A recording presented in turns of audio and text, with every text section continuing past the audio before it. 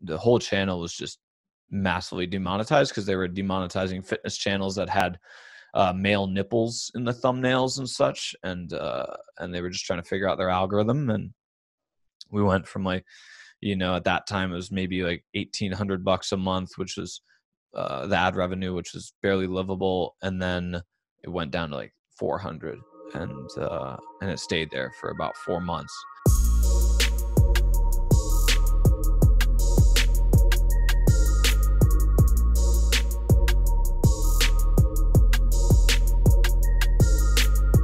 Boom! We're live. Tom Boyden in the house. How you doing, my man? Great, man. Thanks for having me. Dude, I'm stoked to hear and finally have you here. I've been following your journey for a while. Grip Genie seems to be crushing it. You're always doing something creative. I feel like your brain's moving at 1,000,000 miles per hour with so many different ideas. Have you always just been a creative human? I don't think I've always been creative. I think I needed something to get me moving in a creative pattern. I've always been, I guess, like, I don't know, a talker and a bit of a bastard in school. I was, and kind of, I would say that I was creative in things I did at the time, but none of them were art or photography or video or any of that. And I don't know why I wasn't interested in it as a kid. I was more down with video games and just playing a massive amount of World of Warcraft. WoW was the sickest. I played Warcraft 3 Reign of Chaos, not WoW. I was into like the strategy. Yeah, I got you. That's better. I wish I was not into WoW, but I mean, there were things that, like, in that game I got super creative, and I was very like, I can look back on it, and my friends will tell me how I would just be I was the most serious about doing the most amount of damage in World of Warcraft, and to do that you had to kind of like get creative and find all the different ways to just dodge dragons. So it's just it wasn't until I picked up a video camera that I started like kind of getting creative. But it's I have two sides. Like, my dad's a financial dude, super logical, not creative whatsoever, and then my mother is a graphic designer and she's a costume designer, and she's the lady that I think gave me that. That's cool. How did the journey start? So like college, were you, what were you doing in school? Did you end up using anything you learned in school? Like, where did that take you? Well, yeah, I mean, school was kind of weird because I got Crohn's disease my senior year of high school. I was diagnosed. It was like 8 months of misdiagnoses right before senior year. So I was like end of junior year, summer before senior year. I just lost like 60 pounds. How many pounds? I'm confusing my weight with what weight was then. I was like 150, went from like 150 to 115. I was just a stick of a person. Damn, and that blows. Yeah, but what happened was I had all these colleges that I had applied to and got in and waitlisted at some really good ones, and then I just got dropped because I missed tons of school, and my GPA just tanked from 3.9 to like 2.6 or something crazy, and just from failing everything. But I went to UW Green Bay to actually do a bassoon performance. So I was a music major. So I did a bunch of, played in all the bands with bassoon and really was taking bassoon seriously. And then and at the time I was playing, you've opened up a bit of a can of worms, but at the time I was playing online poker, and I was doing really well, but then I started getting into drinking heavily in college. And one night I got super drunk and lost $16,000 online blackout. Woke up and it was just like, oh, I just lost $16,000. And I had made, like, up to that point, a good amount of money, but not crazy. And that was a lot. You went full send blackout. Yeah. Oh yeah. And my friends were around me and they all were cheering me on or something. And I was just blackout, just drunk and high. And holy Yeah. Yeah. It was very, very unfortunate. So I got really sad and then started playing World of Warcraft again after having quit it, and then dropped out of school. So then dropped out of school, went back to not doing school, went to a tech school to kind of get into a better school, and eventually went to UW-Madison, got a horticulture degree, and I dropped out.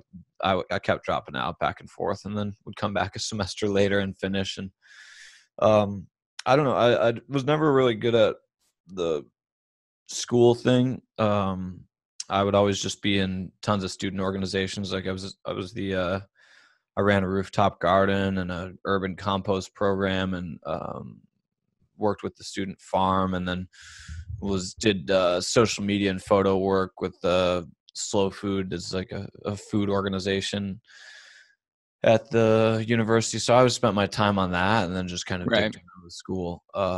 Yeah. Dude, it's pretty gnarly. You had Crohn's. I'm very familiar with Crohn's. I have a stomach issue called SIBO, small intestinal bacteria overgrowth.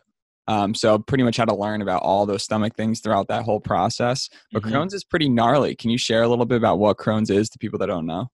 Yeah, Crohn's is a inflammatory bowel disease, not to be confused with inflammatory bowel syndrome or irritable bowel syndrome, which is which was kind of what people were diagnosed with for a while until they started looking more deep into it in the, I think it was like early 2000s and stuff. They actually started recognizing Crohn's, but it was also I think it should be lumped in with the Western diseases, diabetes and cardiovascular disease and all that, because it's gone way up due to the crappy diet we've had.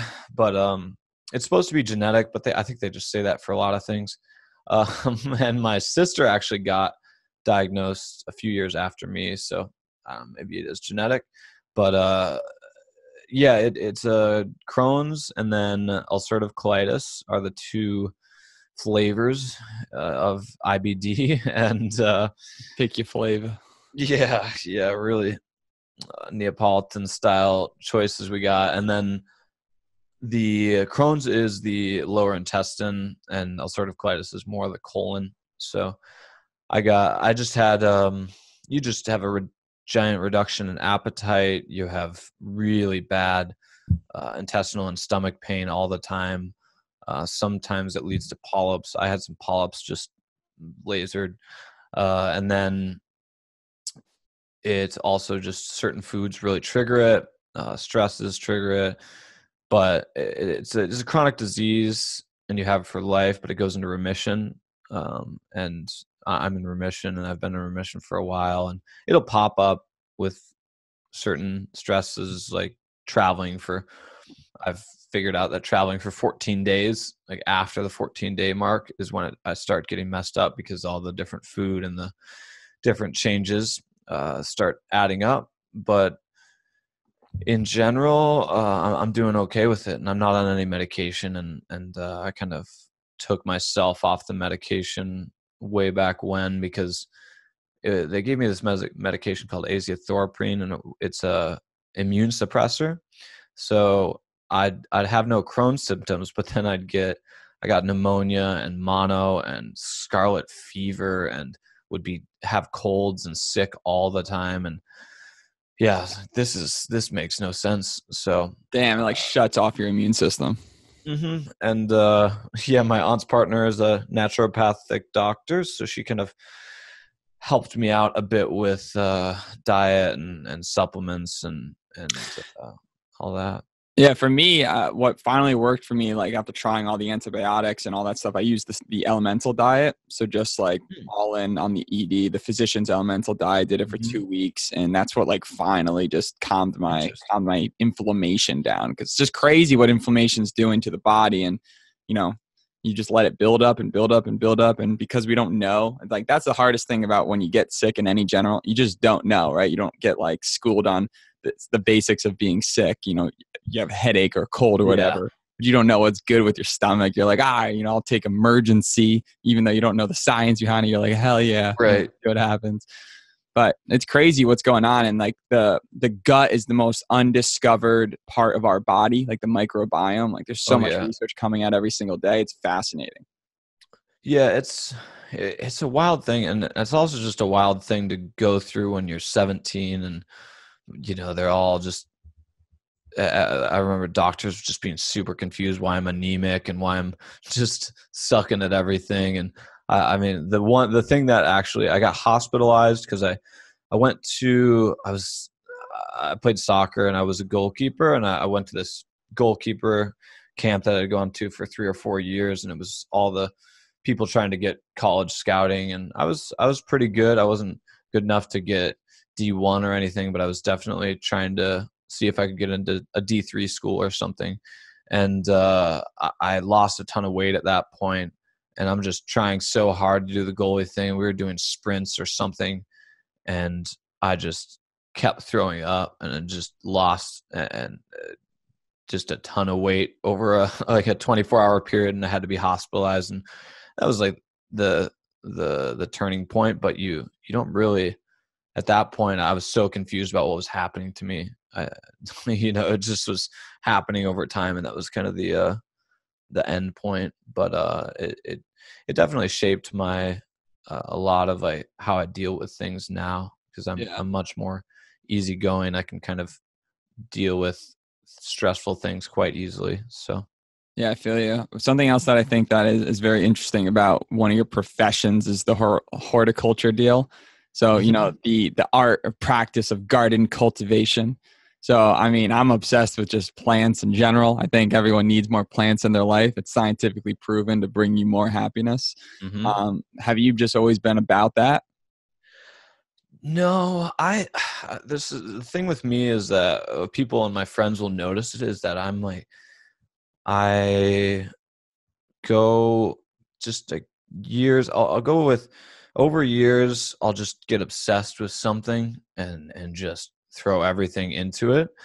And for some reason, I just really liked, food. Like the Crohn's disease kind of triggered my relationship with food through exploring the diet more, and Yeah. then it got it went back to farming and gardening, and that got me super interested into it, and hydroponics and just rooftop and urban agriculture really, I don't know, it just really got me interested at the time. And yeah, I think it was just some sort of events that happened after Crohn's that led to it. But I don't know, I just, and my family's not super into food or farming, but yeah, it was kind of I just got really really into it. It's cool to know the background of that when you do have Crohn's and you have to know every single detail about your food and the spices that's in it, and just to kind of understand, organic, non-organic, just some of the Right. basic things that make living with stomach issues so much easier.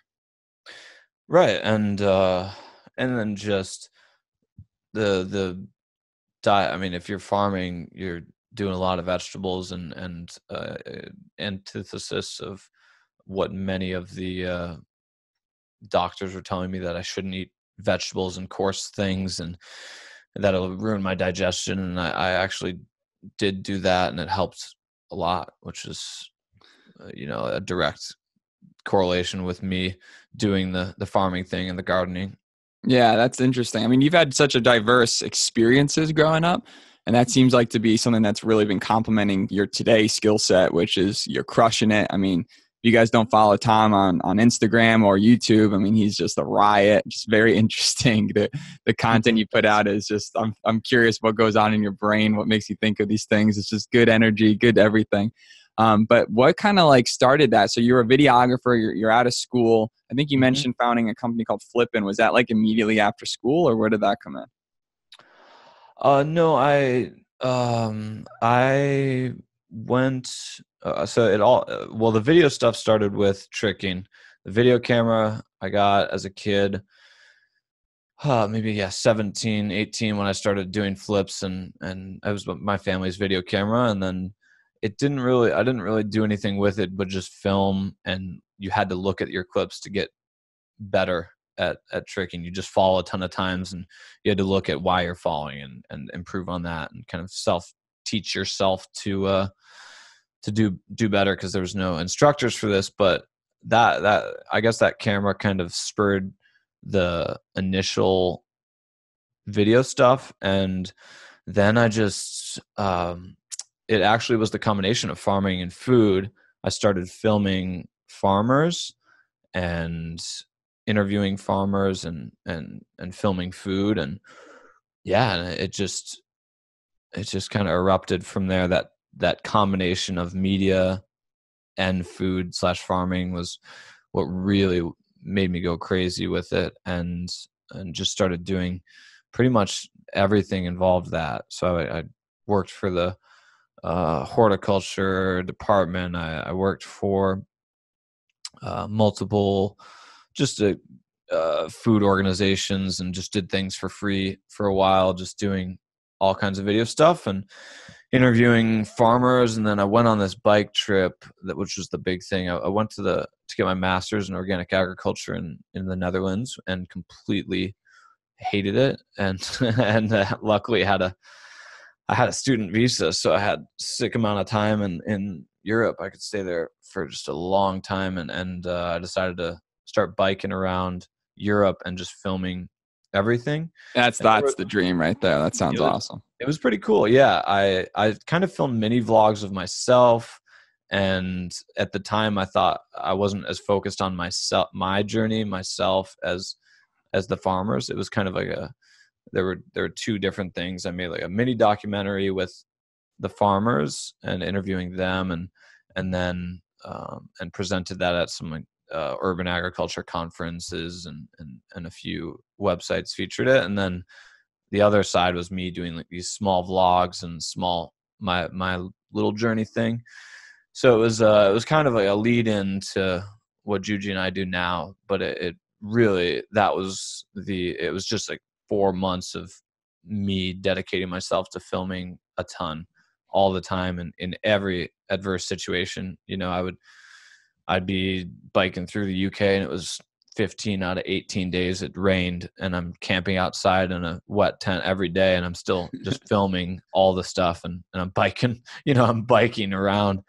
So it got me really good at just dealing with any filming and dealing with any situation, and almost just becoming comfortable with constantly having a camera on you, so it's not weird at all anymore, and you're not like thinking, oh, what are other people thinking about me? You're just like, nah, I'm just doing Tom. Like, yeah, I never had that problem, luckily. I'm pretty shameless, and Juji when we first started filming in public, and he took a while to warm up to it, and I was just like, dude, we got to just do it. We do it, and it doesn't matter. We don't care what people think of us. And a lot of it comes from that, and just giving zero fucks. And at this point it's easy because it's the job, then I was just doing it for my own personal things. I mean, that's like an art though, right? How to not give a shit, right? Like to be able to convince yourself to do it. Because I think a lot of people want to go out and do funny stuff or do some filming or put themselves out there, but they're just petrified because of what could. I mean, it's the human instinct, suppressing fear that's a tough issue. I mean, it happens in every day of our life. So that's cool that you guys built this relationship where you're just like, if one person's kind of wussing out, you're like, all right, listen, homie, we got to go. It's time to make moves. You guys got that connection. That's huge. Yeah. And I think just everyone sucks at failure. I think everyone's super afraid of failure, and that's understandable. You should be, but it's human nature to be afraid of failure. But when I have just a very, very easy time failing, and I've just failed at so many things, and just done something else, and either done something else and realized like, okay, I got to cut my losses, or just kept plowing through. And that's I think one of my biggest attributes that separates me from a lot of people. I always get people messaging me, hey man, I'm starting a YouTube channel, and I'm going to do this, and how do I do this, and what's the best thing for this? And I'm like, you just got to make 200, 300, 400, 500, 1,000 videos and suck at them forever. And then you'll finally get better at them. And people and that's so many skills. I mean, that's not just making YouTube videos. You can, if you fail at drawing for 6 months in a row, you're going to get better at the end of it. Unless, you got a special I don't know, you're drawing with a fucking fish, you know. If you're using a spatula to paint, then yeah, you're not going to progress that. But if you got a paintbrush, you got the paint, and you've been doing it for 6 months, you're most likely going to get better. There's going to be a sudden surge in paint fishing after this episode. Yeah. One of my friends, Nick Ivy, just recently painted using tree bark. He just used nice. Just took tree like little branches and just painted. Yeah. It. And That's he's wild. like, it didn't look that great, but it was for him. But to me, I was like, damn, bro, that thing's fresh. Like, it's cool to see the internet get more and more creative. And like you mentioned, fail fast. Fail as fast as humanly possible. You can't lose if you never give up. It's so cliche, right? But it's the truth. Yeah. And just surrounding yourself with people that don't give up. And you talk about like you're all about this fail game. Is there a specific moment that you can think about that might be, either funny or traumatic or something about you on these come up, even when it comes to YouTube or something where, everything kind of went south in a way that's memorable forever? Yeah. I mean, there were 2 situations. One was during that biking trip, and then a YouTube one. I'll say the biking trip, I was on a small trail in the UK, and at this time, the only camera gear I had was one like very cheap. It was maybe like a $250 camera, and I had it on the front of my bike because I would always want to grab it, and I put it in a bag, and then just had the camera bag on the front of my bike, and I just kind of ramshackled that together, and I would always just pull it out and start filming. And the one day I was going on this trail, they have these canal trails that are really narrow right next to the water, and this guy just on another bike comes zooming up and didn't have any sort of noise or horn or bell, and we were at this tunnel thing, and it got narrower, and it came up, and he just ran into me, and I went into the canal. This is like at 7 p.m. right at dusk, and then he was very unapologetic, but he helped me out, and my stuff was all wet, and I was obviously all wet, and I was super pissed. And like, dude, what is going on? Why'd you do this? And then he's he had to run, and he at least helped me out, but I was just stuck in it's pretty much night at this point. It's very dark, and I'm super cold. Everything's wet. My camera's wet, and I'm freaking out. And I go to the first boat that has light, and it's just this long story short, it's a drunk guy named Maggot and a drunk woman, and they're just having a good time in a small shack fishing shack that he repairs people's houseboats in. And he's a great dude. Yeah, great guy. Let me in, let me dry off, and then there was just some sort of existential crisis between him and letting me sleep there because he has to shit in the morning in his houseboat, and I would be in his way to shit in the cabinet. And makes sense, right? Right. So I'm going back and forth, and eventually I have to go outside, and I sleep under a bridge just with my sleeping bag because my tent's all wet, and it was just a horrifying night. And this was maybe 3 weeks into the trip, and I still had multiple months to go here. So that was a definitive point where I had that's a point right there. You're like, oh shit, you're looking at the stars like, oh damn. Yep. Did not plan for this. But my camera went in the water, and it was fine. I dried it out. Everything was fine with the camera. And I was like, okay, well, I did this, and I just got to keep going, and it doesn't matter. It was a funny story. That's a lot of the failures you can just chalk up to just how ridiculous it is. Like, I love just worst case scenarios. I don't like just a small failure, like, oh, I stubbed my toe, and then I had to, I couldn't wear that shoe that day or something. I just want everything to go wrong, So everything went wrong there. And then I kept going. But then on YouTube, I would say the biggest hurdle was right when I went full time. It's about a year of part time with Juji, and really making no money, just paycheck to paycheck. And I decided it was enough to move to Charlotte. My lease was up in New York City, moved to North Carolina and make it happen, because before I was just flying there, and we got demonetized. It was like the big ad apocalypse at the time, and the whole channel was just massively demonetized because they were demonetizing fitness channels that had male nipples in the thumbnails and such, and they were just trying to figure out their algorithm. And we went from like, at that time it was maybe like $1,800 a month, which was the ad revenue, which was barely livable, and then it went down to like 400, and it stayed there for about 4 months, right when I moved to so I had to. It was a kind of a panic situation, but when I do that, when that type of thing happens, I'm always on the horse to find different revenue sources and how we can make something else happen. And we went to Twitch, and we live streamed on Twitch for a while just to get a consistent income. And and so you guys just like, life hits you and you're, just improvise. Yeah, we had to, because I had moved there and kind of pretty much just picked up and left and invested all my cards in this. And it was, I mean, it was a volatile decision, but I think, I knew that if it wasn't going to work out, I'd find other ways to make it work.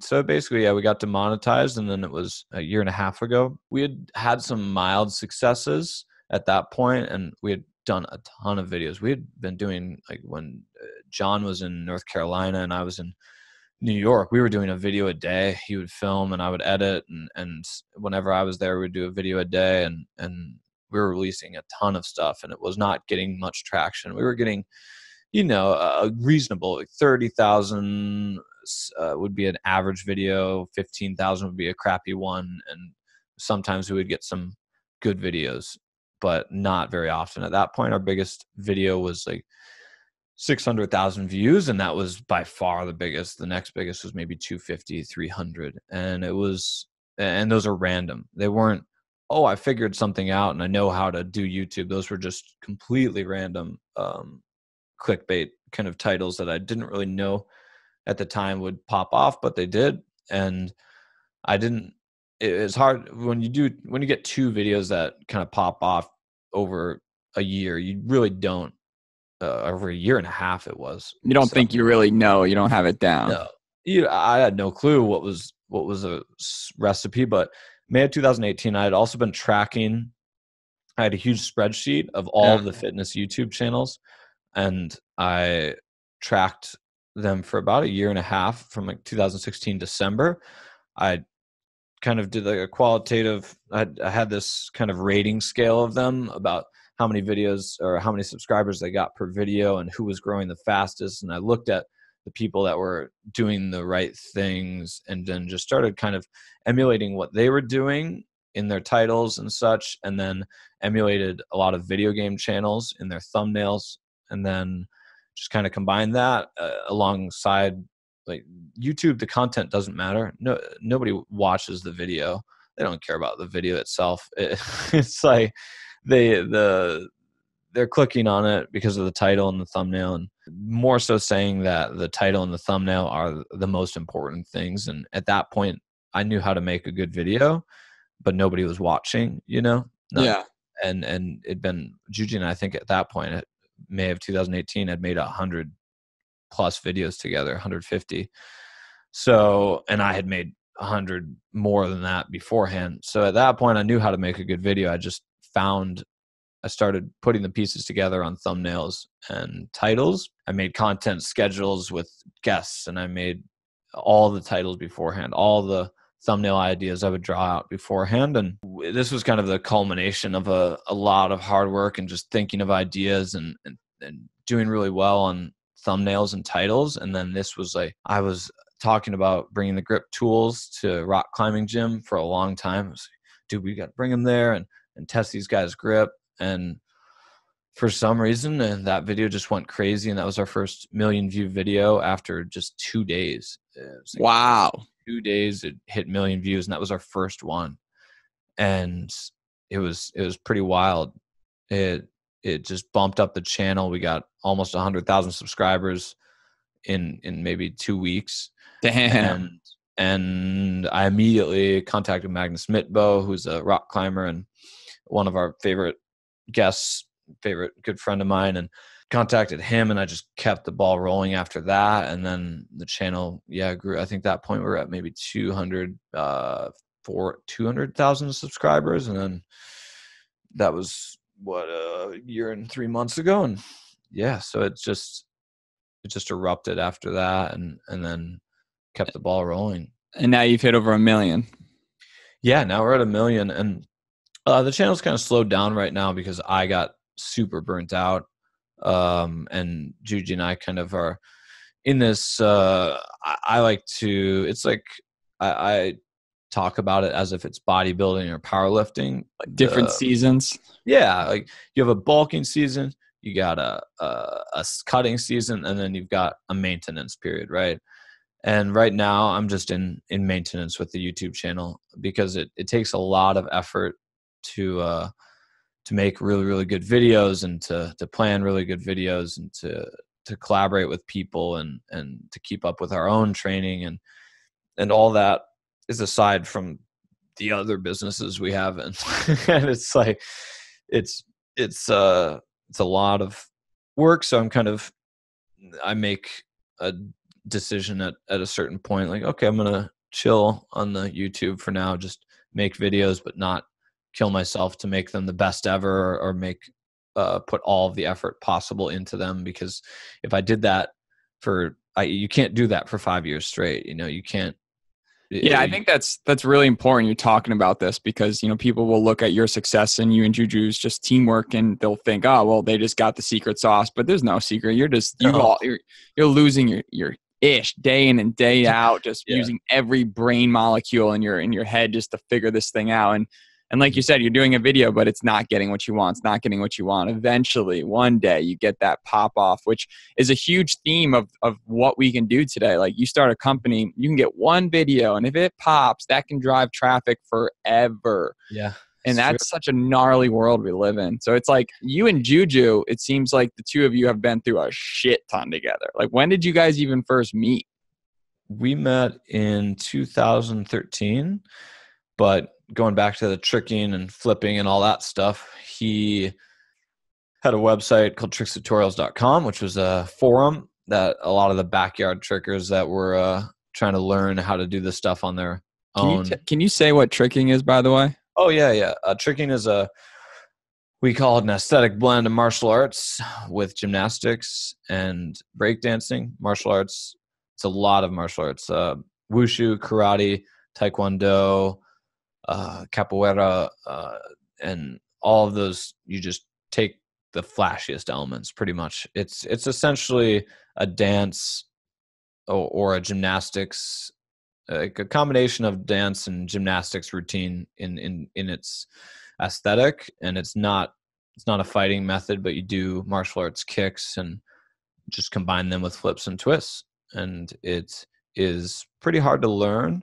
And that would be also a definite spot to look at in terms of failing well, because I would say the first 2007, 2006 is when I started. And I'd say the first 3 years I fell about 90% at the time, and you just don't land anything because you have no idea what's going on with your body. You don't know how to control it. And yeah, I just ate shit for many years. So, and then Juji had a forum, which I found, this is, back before Facebook and Instagram, and that was popular. And you would go to forums to figure out stuff. And he had a forum that everyone posted on that did this tricking stuff. And I was one of the few from Wisconsin. And I found a friend of mine, actually, he's a legally blind dude who did tricking. Crazy dude, can't see like 3 feet in front of him, but he does flips like it's his. He's got some sort of superhero ability. But I found that guy, and then I started getting better because I was training with someone, and then started filming and looking at what I was doing wrong, and got a trampoline and got a lot better. But Nice. Juji and I met. I guess I'd been doing it for 6 or so years at 2013. at that time was doing a lot of video stuff. And we had a mutual friend in Chicago, and we met in Chicago, made a video called the Juji Sessions, which was a very fun video to make. I put a lot of effort into it. And that was kind of the first real time that we made a video. And then we met a couple times after that, up to 2014, and just did some random videos. But I was going through a bad breakup and just confusing in my life at the time, drinking a lot and doing a lot of drugs and stuff. So I was not in an ideal space. But he, interestingly enough, he had a Facebook page in 2013 and hadn't done Instagram yet. And I was doing Instagram because I had an organic agriculture and urban agriculture blog. Right. And I would post pictures of beautiful pictures of, I don't know, plants and shit, and food on Instagram. And and I told him, like, dude, you got to do Instagram. You'd be great at it. And we set up his Instagram that day. And then we just kind of lost touch for a couple of years. And he started doing really well on Instagram in 2015. And I had really no clue. I was in my own zone. And and then I went into film in New York City for a couple years, and then kind of reached out to him in 2016, and then we started doing stuff part-time together, and went far from there. That's cool. I mean, you built a friendship. You guys both testing the water, seeing what works. You think, wow, there's an opportunity here. The foundation's built, the teamwork's built. You just needed the vehicle. You found the vehicle. You went all in on it, and you guys are doing big moves now. You guys got the thing Grip Genie going on, which is just very interesting. I know we were talking before the podcast started, and you're just talking about all the behind the scenes work that goes into it. Tell us a little bit about Grip Genie and this company you guys are doing, and that's crushing. Yeah, it was actually, I'd like to say it was a cool story of how we started it, or even say a heroic story, but it was actually a story of spite. It was me just being pissed at a grip strength company who I won't name that wasn't really supporting us in our videos, even though we had bought their products and we had used their products in a ton of big videos and millions of views. We had garnered attention to their products, and they just wouldn't support us at all. It was the point that really changed everything was when we asked them if we were going to do a giveaway for our viewers. And they said, no, you got to pay for that. And I was like, oh man, that's really unfortunate that you've done this. And that was the moment. Yeah, that was the moment. And that was August of 2018. And it was September of 2018 where Juji and I were brainstorming, and we were in his car, and we just had done a road trip, and we were both kind of, at that time, we had just done too many YouTube videos, and we were it's a similar situation. We were kind of losing ourselves a little bit and going too hard on it and losing kind of that energy, that's that good energy that people like watching. And we were in the car, and we were just trying to think of names, and I just thought of Game Genie, the old video game company. They make a cheat code device. Back in the day, you would plug it into your console and it would give you cheats. So it was kind of hacking your game. And then I just thought of adding Grip to it, Grip Genie, and then doing a lot of retro video game styling, branding, and both Juji had played retro video games, and I was big into video games, so it kind of combined that and the level idea of leveling up and levels, like the grippers are all levels, and I just thought of that idea. And then we had a soft release. We had a North Carolina manufacturer. We did a soft release in October 2018, late October, November 2018, and it sold out really quickly, did really well, but we didn't have great margins, and the products were okay. And then I just spent pretty much 6 months just sourcing the manufacturers, going over prototypes and going over designs and going over styles, and then eventually getting all the products and releasing all the stuff and the website and the branding and all that in March and at the Arnold Fit Expo. Who particularly benefits the most out of having insane grip? Climbers come to mind at first, but is there like a big demographic that you didn't think would be a huge customer that has exploded? One that kind of jumps out to me is baseball. There's a baseball coach that has talked to me a few times and said how much he likes the hub, which is you grip it like this, like your hands grip it around this circle, and it's your finger strength, just almost like a ball. And he uses it for his pitchers because it allows them to grip the ball better and throw better curveballs and sliders and all that. And that was super interesting. But right now our demographic is very much barbell and powerlifting and strength sports and strongman focused, just because that's our audience on YouTube. And we haven't because of the lack of grippers, it's been hard to introduce them to other people because the grip strength stuff, like the hub, the pitchers have been using, and these tools that you load onto a loading pin, which is loading pins on the ground, you put weight on it, and then you lift up with these different grip tools. But those, no one's going to buy them unless they are introduced to grip strength. So you have to, the grippers are kind of what we catch people's eye with and introduce them to grip strength. And then once they get a loading pin, they can just open up the world. And that's when it starts getting really cool. And you can try out different types of grip and improve different parts of your hand and wrist strength and develop your forearms and all that. But like I said, we had inventory and manufacturer problems with our grippers, and that was that kind of just delayed a lot of things, and we just figured them out in the last couple months. So yeah, that's big. It's cool that you have the name for this demographic, grippers, because it's really cool when you can put a name behind your tribe or your following or the type of people that are buying your product, because it really makes them feel more attached to the brand and gives them an identity, which is just very interesting in human psychology, how that works.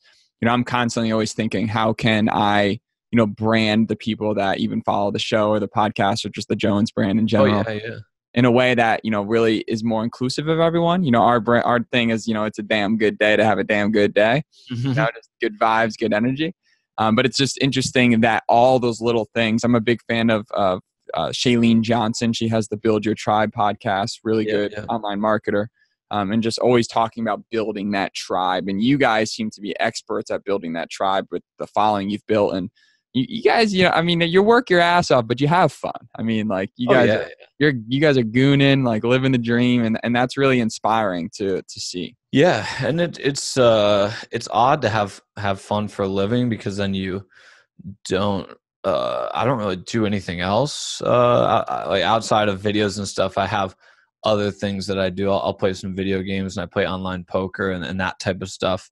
But I don't go out and I don't do that stuff anymore. And I just like, it's just kind of interesting the way if your career's this type of thing, you end up doing everything outside of it a little differently.